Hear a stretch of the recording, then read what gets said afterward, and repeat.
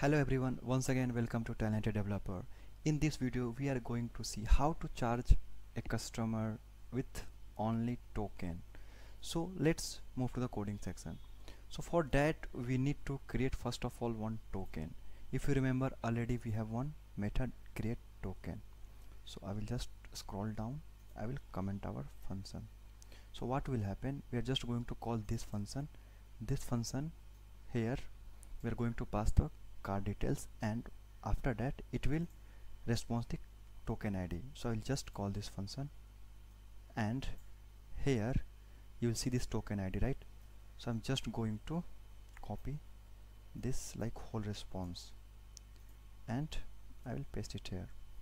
Now we need to charge that customer with the token ID. So what we will do, I will just comment this function, and again I'm going to copy this function because we are going to use approximately same step, but here we'll just change little bit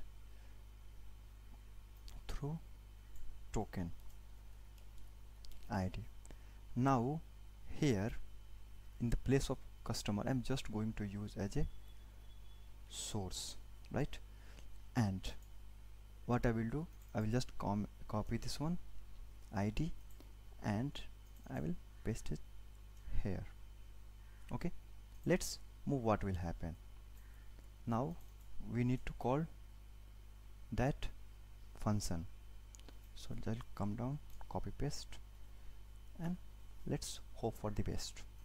Now I will come and just run. So once I will run, you can see here we got the response like the payment has been deducted successfully, right? But if you notice, right, here we got the ID, right? But if you notice here customer is null. So for this kind of payment you can use for like that scenario, you don't want to keep the customer ID or no need to create customer.